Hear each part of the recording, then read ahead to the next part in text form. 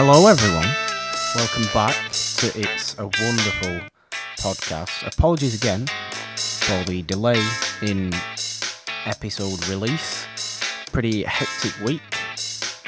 Meant we could not even record what was supposed to be last week's episode, but will instead be this very episode you're listening to right now, episode 4 of It's a Wonderful podcast. We are talking today about Guess Who's Coming to Dinner from 1967. Nolan's here, by the way, everyone, so, as he always is, because, you know, this is our show. Nolan, guess who's coming to dinner? First off... Not my date, that's for sure. No. No. Okay, though, was this a first-time watch for you? It was, and I had planned to watch this last year, actually, in preparation to see Get Out, because it was one of Jordan Peele's inspirations for that movie, but I never got around to it. Now, with Get Out being nominated for Best Picture, I'm glad that I could somewhat revisit it in a way, if that makes sense. Yeah, I mean...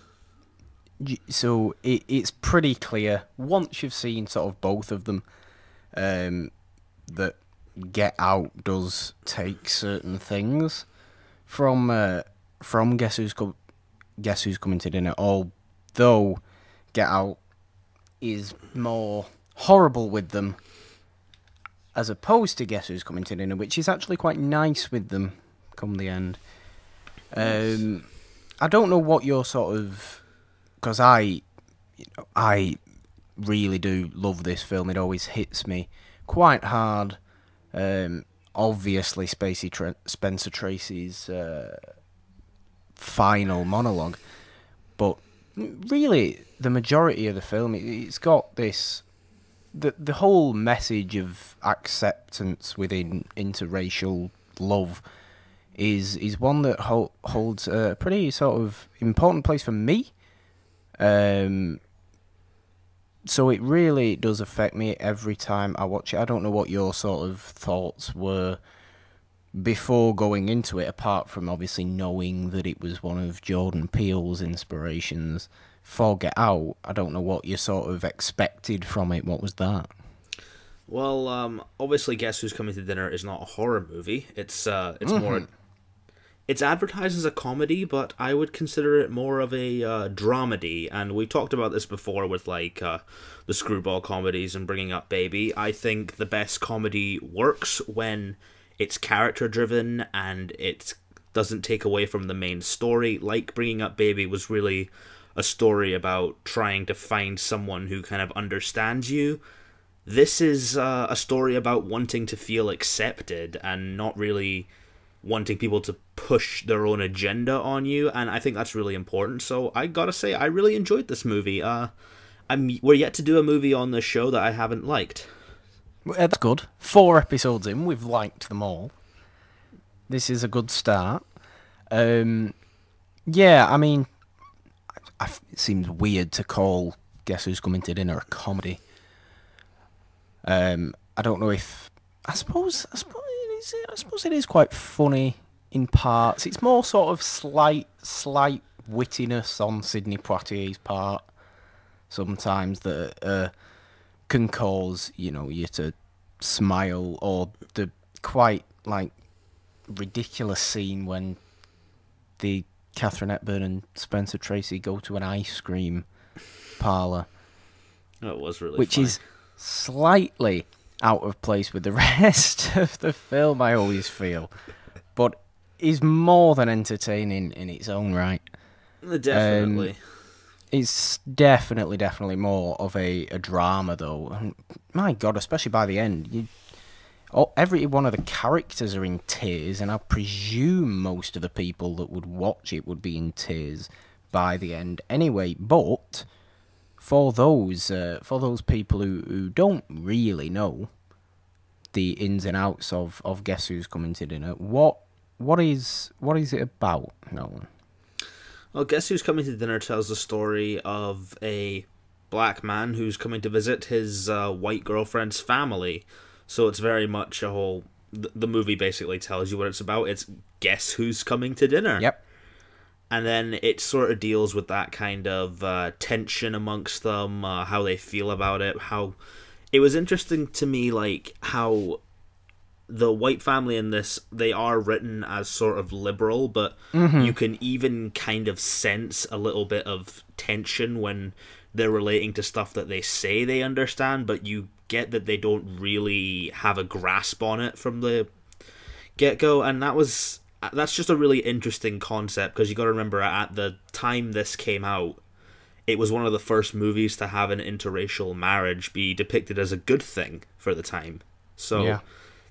I think this movie, when it was coming out, might have had a lot riding against it, but luckily it did really well at the Oscars. It's a very good movie, and has went on to inspire similar movies to do the same thing. Definitely. I mean, by this point, you know, Sidney Poitier had already fully established himself as a... Well, I always tend to refer to him as the first big African-American movie star. Because I think he is. I think that's fair. He was the first black actor to ever win an Oscar. For Best Actor, I should say. But yeah, this Guess Who's Coming to Dinner, it did do well at the Oscars. Katherine Hepburn won Best Supporting Actress. She was fantastic in this. That award, I believe, was presented to her by Sidney Poitier. Which is quite nice. Which I liked especially because I love seeing the idea of making a movie feeling like everyone's coming together to do something great, and to have them celebrate it at award shows. That just feels nice. It reminds me of when I was a theater kid and we all got happy because we were all putting on a show together. Yeah, that definitely comes across, especially with the sort of the main four, or the main group of four actors in it. Going back to Katherine Hepburn, the second Katherine Hepburn film we've talked about in only 4 episodes of the show. I'm sure she'll come back for many, many more. But this is showing how Hepburn changed from what she was doing in stuff like Bringing Up Baby to what she was doing in her later roles, because it keeps the same sort of wittiness, but it just has that extra dramatic and really powerful element to it. And she, as the mother of the I forget the actress's name all the goddamn time. Katherine something. It's not Katherine something, is it? Because that's Katherine Hepburn. Someone. It's someone, but Katherine Hepburn obviously plays her mother, the Sidney Poitier's fiance's mother. She is sort of the most the one to accept the relationship almost straight off to an extent. Mm-hmm. She sort of does that, and then it's a case of almost trying to convince everyone else to, especially Spencer Tracy. But then, of course, when Sidney Poitier, John, his parents come to dinner as well, then it gets a bit more interesting when the two of those aren't particularly happy with the situation either. So it really sort of, it's almost Katherine Hepburn and her daughter against everyone else. Well, and of course Sidney Poitier. But it's a film with such great character arcs and stories behind it. Because, like you said before, it's said in the film that Spencer Tracy's character is a liberal governor, or was a liberal governor. So you'd think, oh well, it'll be fine with it, you know. At the time this came out, civil rights was still in, you know, fully going on. It was before any, you know, assassination of Dr. King took place or anything like that. So all that is obviously serious stuff to talk about. And Guess Who's Coming to Dinner does that wonderfully. In terms of giving you characters that from the outside you would think, oh well, they won't have a problem with this, but then they actually do. And then they sort of actually come to realise what is actually right and that it shouldn't matter once they get to know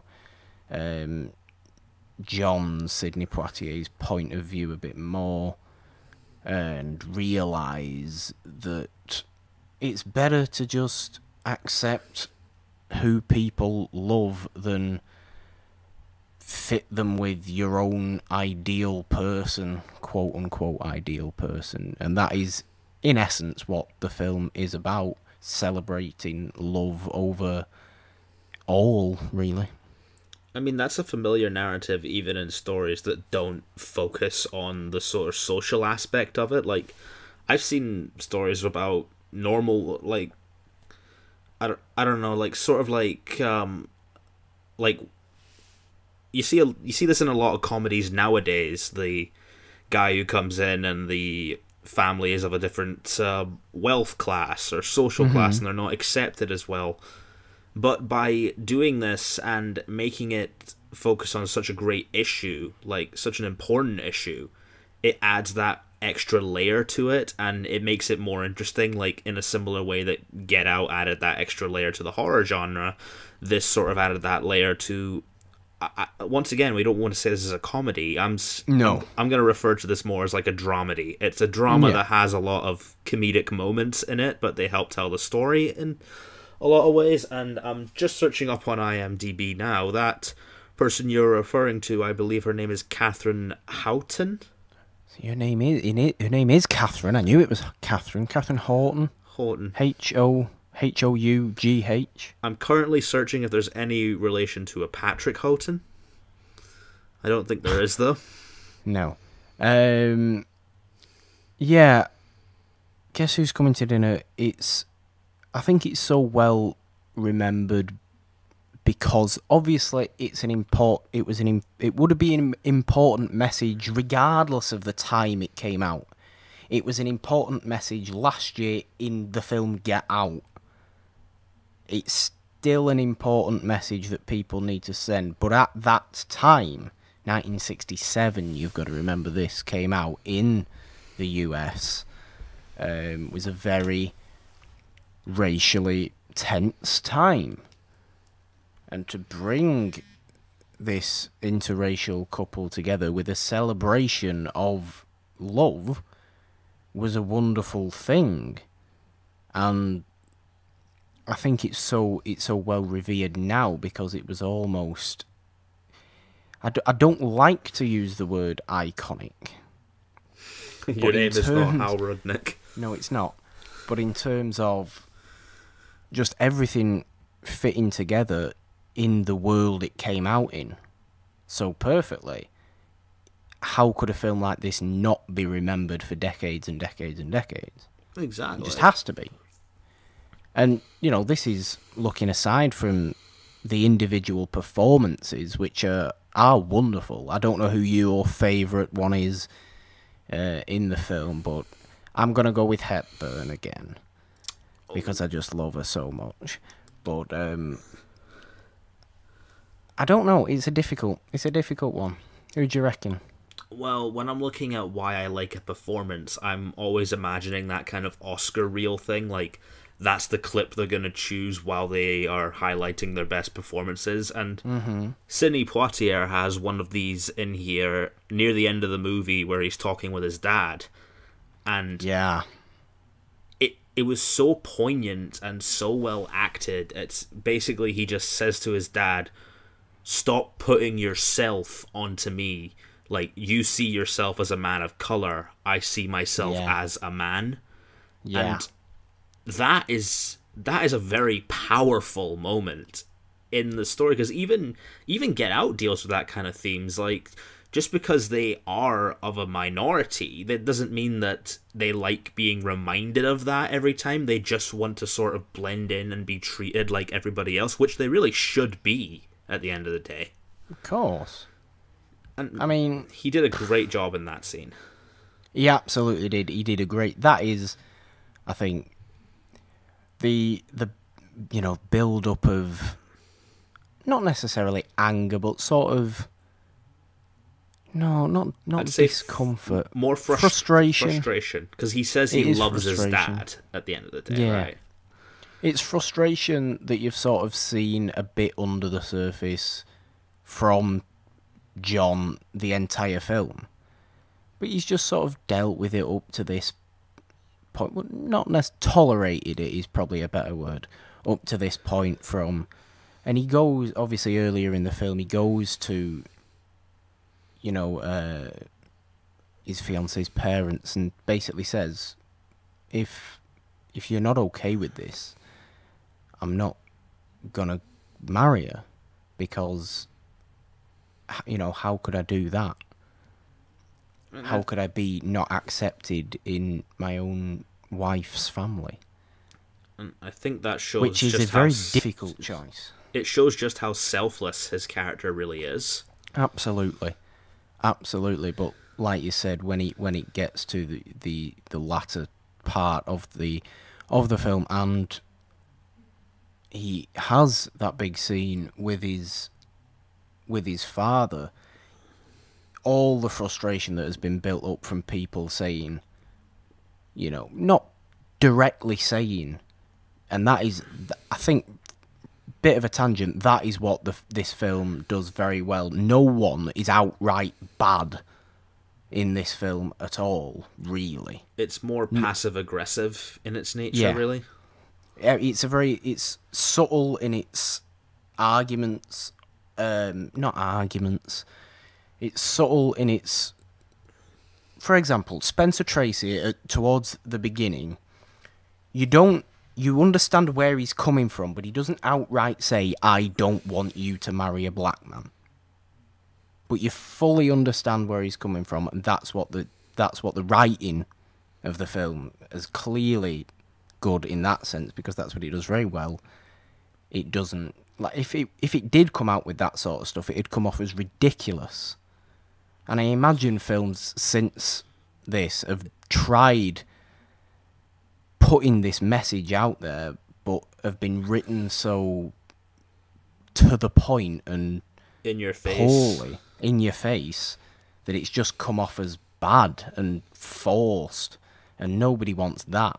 But Sidney Poitier and his frustration in the film is definitely built up, and you can tell it's built up from within his performance up until that one particular scene. Quite similar to sort of Spencer Tracy in that way, but in the sort of opposite way. Whereas at the start he's like, well, okay, let's just try and talk this through, but then he gets... It's sort of a frustration that's building up in Sidney Poitier. He's sort of mirrored by this realization that's building up in Spencer Tracy, which, well, you can see it because he talks to John's mother, and that's a really good scene towards the end of the film where she is trying to make him finally realize what's going on and say you don't know what love is anymore if you think that this isn't correct and all.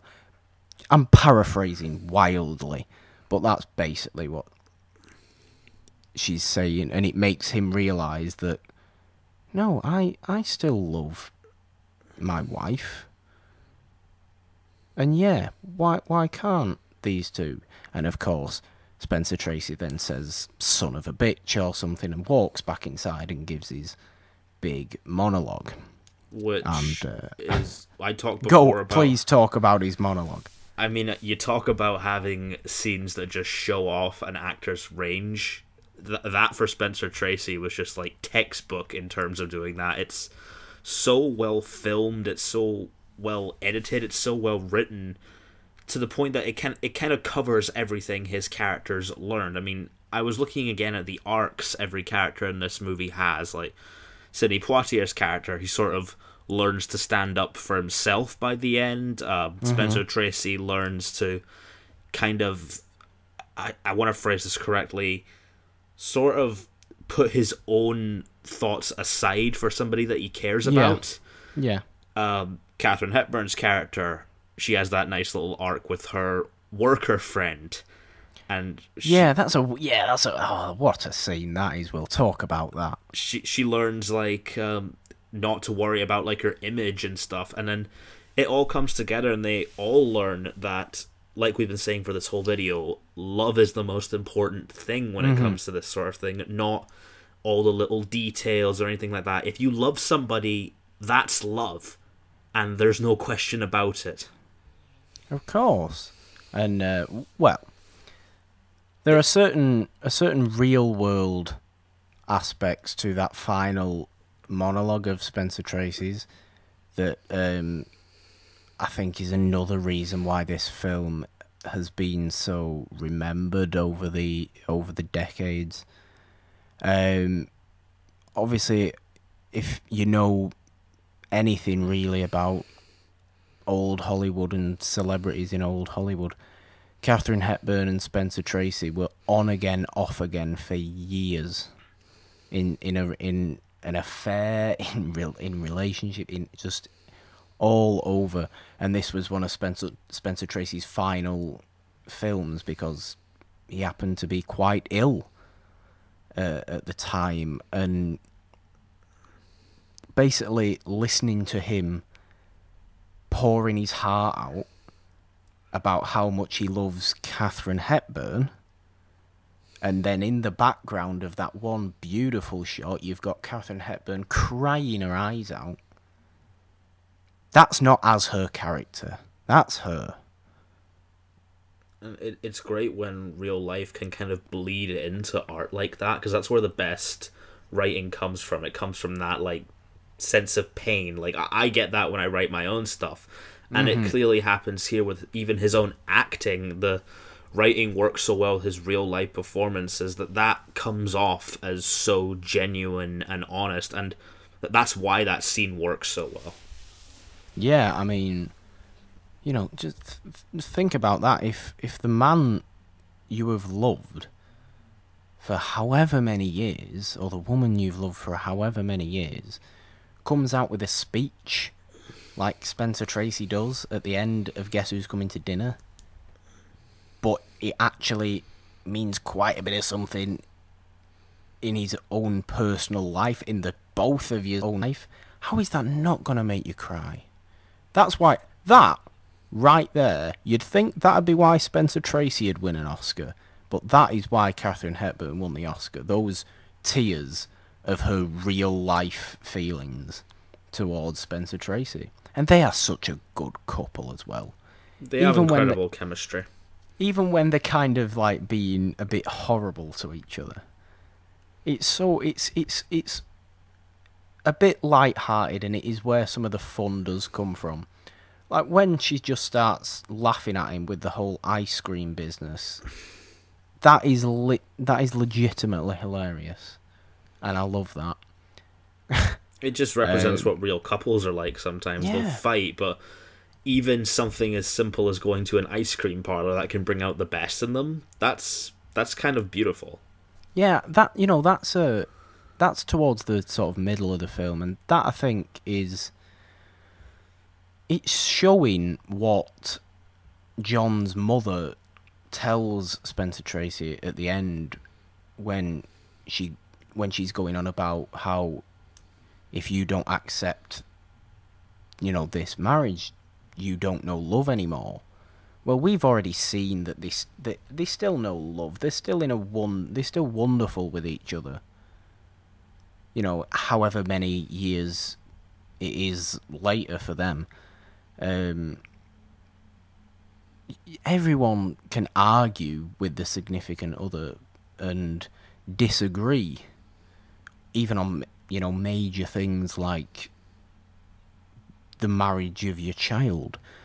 But I think I've actually realised why that ice cream parlour scene is in there. It's to show the loving side of Spencer Tracy to his wife.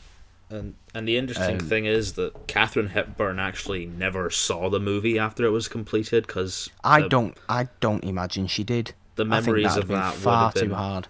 Yeah, and from what I've seen, Spencer Tracy died only like 17 days after they finished filming it. Not long, and that's ridiculous, really, isn't it? But what a great, talk about ending on a high note. Talk about ending on a high note with that goddamn monologue. Well done, Spencer Tracy. I think it's safe to say that is what Spencer Tracy is most remembered for. I think, and he has done a lot of stuff.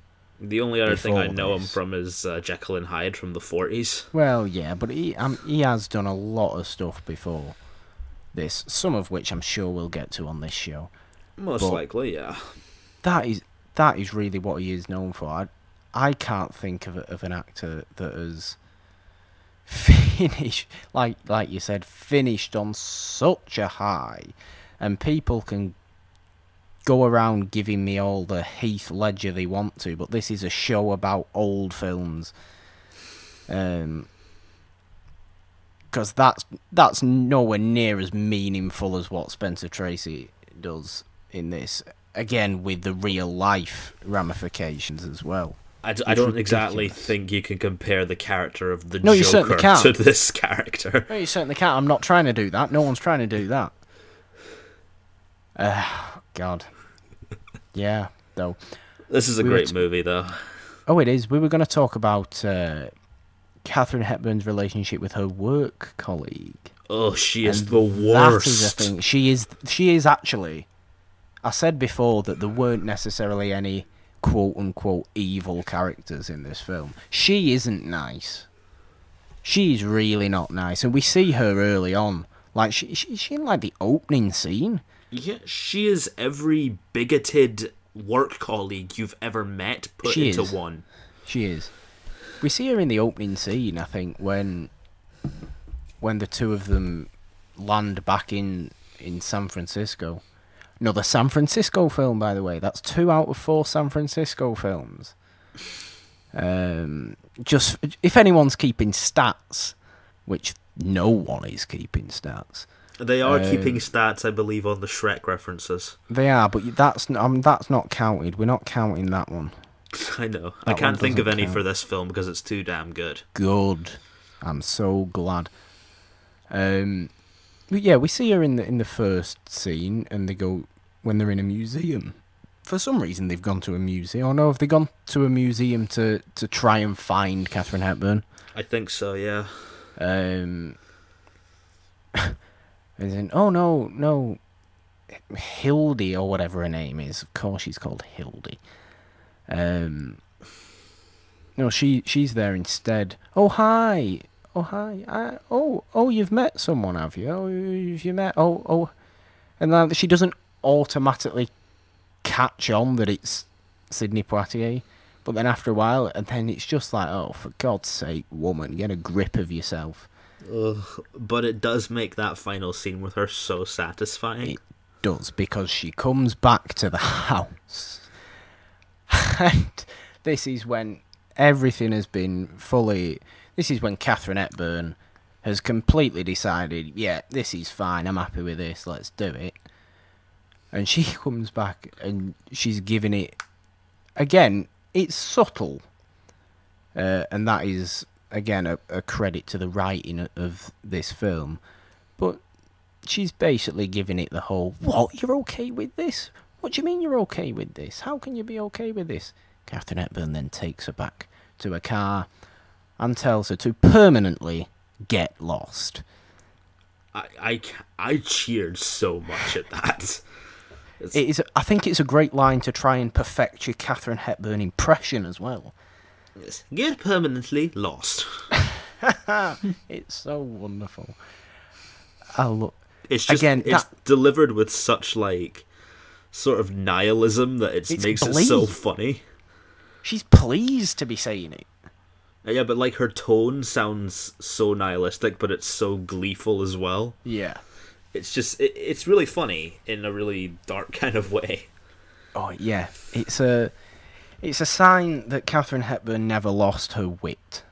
No, never did. Even, 30 years after something like Bringing Up Baby, she's still coming out with. You know who she reminds me of actually nowadays? Who? I'm interested. Specifically in this movie, she reminds me a lot of how Michelle Pfeiffer is in her roles nowadays. Okay. She has that kind of wit balanced with drama and those slightly comedic moments. Pfeiffer and Hepburn, they're kind of similar. Are you looking for the Katherine Hepburn biopic starring Michelle Pfeiffer? I would watch that in a heartbeat. Even if they can get young CGI Michelle Pfeiffer to play her. Oh, not Bringing Up young Baby. CG Michelle Pfeiffer. We're not Scarface version Michelle Pfeiffer. No, we're not doing that. Oh God. But just look at Pfeiffer's recent roles and look at sort of Hepburn's roles from this era. They are very similar. I definitely get what you mean. To be honest, I do get what you mean. Michelle Pfeiffer these days she does bring a wit to. Even like drama. Holly Hunter in The Big Sick is kind of similar. I kind of prefer that. I must say, I kind of prefer that. Again, another film about interracial couples and just realizing that, for God's sake, what's the problem? There is zero problems. Oh, of course. Love whoever you want, unless it's like your pet or something. Don't do that. Well, people love the pets, to be fair. I mean, not love the pets. Don't take your pet to your fiance's dinner. Like, you know what I'm saying. Don't do that shit. There are some people who have done that. Have you ever been to dinner at your pet's parents' house? That would be my own house. Have you ever experienced a guess who's coming to dinner situation? Oh, yeah. Yes, he has. Not so much on the racial side, but sort of the different social class. Okay. Ooh, personal experience. Yes, my last girlfriend,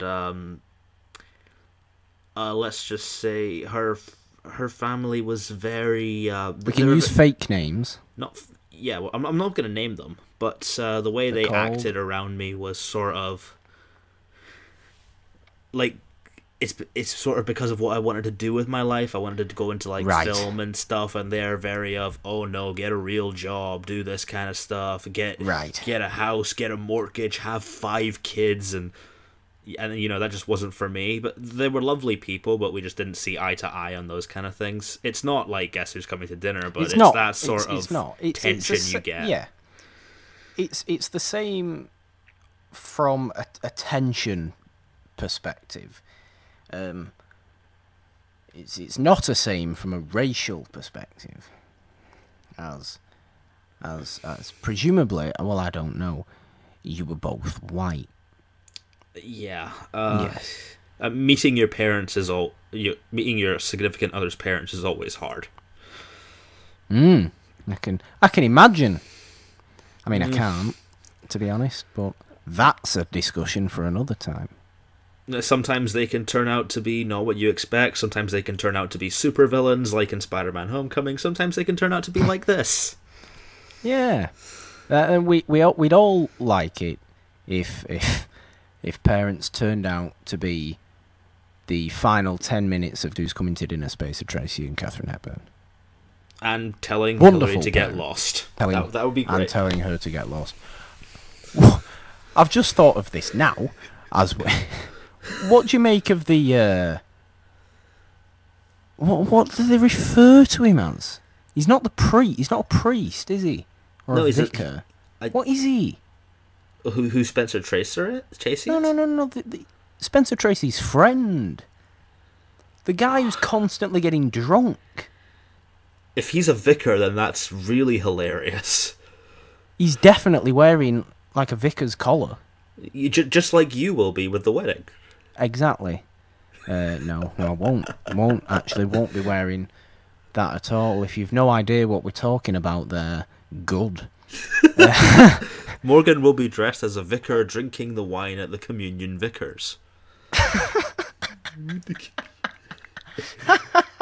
But that's just what he does on weekends. God. There's not an actual drinking wedding. Communion wine. No, let's not do that. I must admit, what sort of stood out to me watching this again this time that hasn't stood out to me in the past is the sense that you sort of expect. It's strange because you expect the people that almost hate it most to accept it. Yeah. If you know what I mean. And the people that accept it the most are almost the ones that you didn't expect to. For example, the religious leader at that time. Oh, yeah.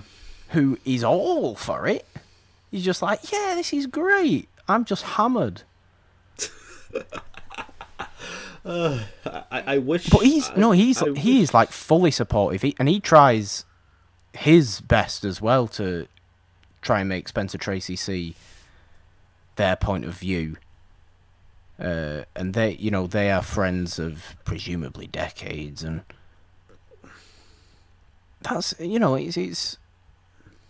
it's nice to see the sort of community coming together to make the one. It's very similar in that sense to 12 Angry Men. Oh, in yeah, a sort definitely. of sense that everybody sort of one by one comes to realise the actual real point, for lack of a better word, and has to finally convince the one guy left. Which 12 Angry Men could definitely be something we do on this show. Oh, absolutely, I would think. Oh, certainly. Without question. I would think it's been a while since I've watched 12 Angry Men as well. But that was just a thought that popped into me there in this. I get what you mean, though. Like, they all come together through mutual understanding, through their own ways, and create the final 10 minutes of Guess Who's Coming to Dinner. They create that kind of communal moment, and it's built to it so well. And it's a nice ending shot of them all just walking into the dining room and finally actually eating something. Finally having the dinner, because finally having the dinner that the housekeeper had been complaining about for hours. For a movie called Guess Who's Coming to Dinner, it really makes you wait for the dinner part. No eating in Guess Who's Coming to Dinner. And the housekeeper will let you know that. It's not too dissimilar to the people who think that To Kill a Mockingbird is about killing mockingbirds. It is not. No, it's not. To Kill a Mockingbird is certainly not about killing mockingbirds. And Guess Who's Coming to Dinner actually has the words Guess Who's Coming to Dinner in it. Yes, but the dinner doesn't happen till the very end. No, it doesn't. But that doesn't happen at all. Yes. So in that sense, it's actually quite different. Because dinner actually does take place and dinner plans are made in Guess Who's Coming to Dinner. I haven't even been drinking Baileys and you've already got me on these weird tangents. I'm blaming the fucking weather. Blame the weather. Why are you blaming the weather? I don't know. I don't like snow. It doesn't like me. It's making me crazy. Just for those who haven't heard, snow is happening in Britain right now. The beast from the east has came. I refuse to call it that. It's a stupid name made up by somebody stupid, probably at the BBC. Probably Piers Morgan, actually. I wouldn't be surprised. Well, maybe.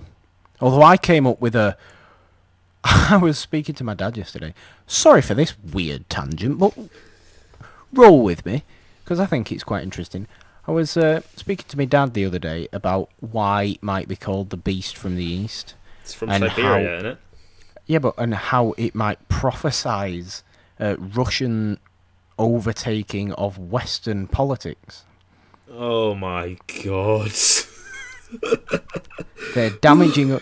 The Russians are damaging us with the snow, and will now interfere with our politics. Oh, it was just a wild prophecy I came up with the other day.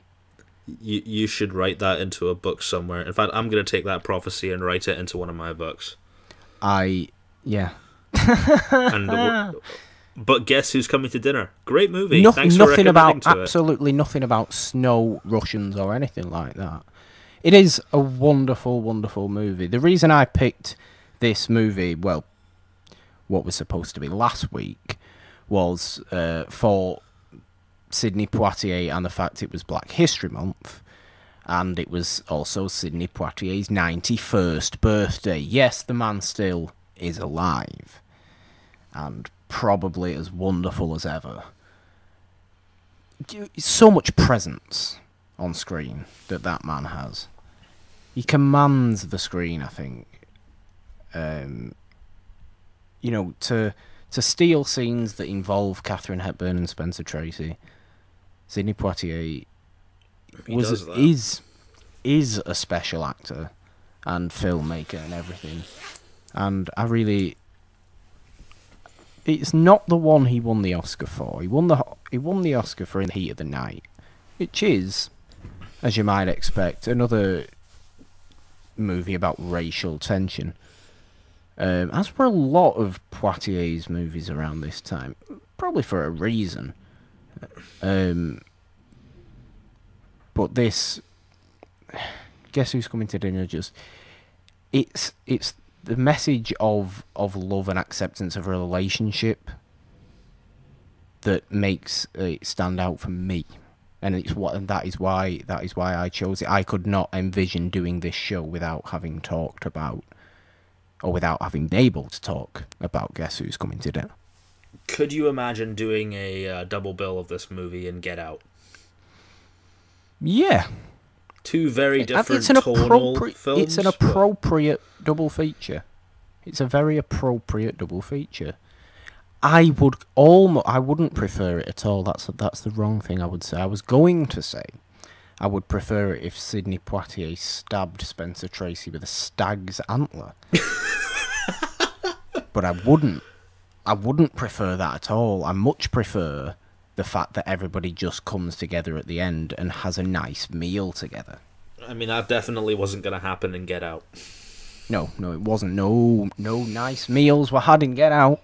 There was that one awkward meal. Oh, God. But, the funny thing is, I think the way we talk about Guess Who's Coming to Dinner now will be how people talk about Get Out a couple decades later. So I think it's cool that we get to experience that in our sort of time, and that other people got to experience that in their time. Absolutely.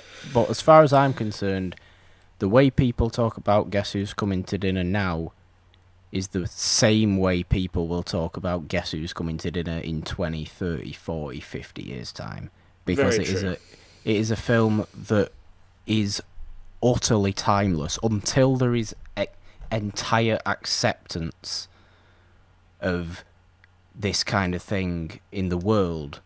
Guess Who's Coming to Dinner will always be a relevant film to watch. And it's not heavy in its content. It deals quite light-hearted with it, but has those moments of power that really, really hit. It's not in any way a sort of, slow, dark film. It's quite a nice, light. Oh, I'm actually enjoying watching this type film. But then every so often you get a big, powerful sort of scene, and it pulls. Stanley Kramer, who was the director, I think does a great job as well. I love Guess Who's Coming to Dinner. I'm so glad we got to talk about it. Me too, and if there was something I could compare to it nowadays, I guess it could be a movie like Silver Linings Playbook, which takes a similar kind of similar kind of viewpoint, but with a different kind of theme and stuff. This would be a great little addition for that. I would put this on a date movie as well. Guess Who's Coming to Dinner would be fantastic. Certainly. All the Katherine Hepburn movies are going onto our date movie playlist. You know, not that we actually go on those. Yeah, no, we just do this show like 24/7. We just do this. This is what we do. Anyway, so what are we going to be talking about next week? Well, it's actually your choice. Is it? Oh, it certainly is. As you well know, Nolan gets the odd number choices, and Nolan is fully committed. To one choice in particular, which is Jason and the Argonauts. Not Jason Bourne. No, not screw Jason Bourne. It's the most overrated action franchise. Again, but Jason and the Argonauts is fucking great. Yes, it is. This is a show. If you weren't already familiar, which you damn well should be, this is a show about films from before the late 60s. Jason Bourne is not a film from before the late 60s. Jason and the Argonauts was made in 1963 and is so different to the ones we've talked about already on this. I cannot wait for that discussion. It's going to be wonderful. I love Jason and the Argonauts so much. It's so fun, and I can't wait to have that discussion with you. I think it'll be quite a different discussion to the one we've just had on Guess Who's Coming to Dinner. I can say that for sure. Definitely. So, any final thoughts before I lead us out? I will just say, if you want to watch a film about, if you want to watch the film that celebrates love more than any other film I've ever watched, just watch Guess Who's Coming to Dinner. Just do yourself a favour, and that's all I'm saying.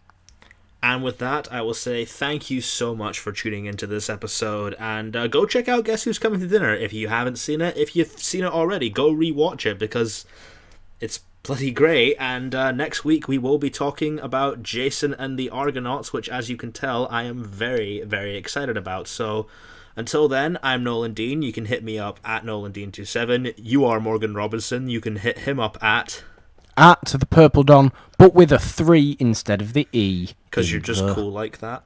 Because I'm just cool like that. Because, and if you know, you know, because Patrice Evra. That's why it's got a 3 in there. Because Patrice Evra. Sports reference. Yeah, thanks, guys, for listening, I should say. Not watching. You can't see us. Thanks for listening to episode 4 of It's a Wonderful One. For Nolan Dean, I am Morgan Robinson. Goodbye.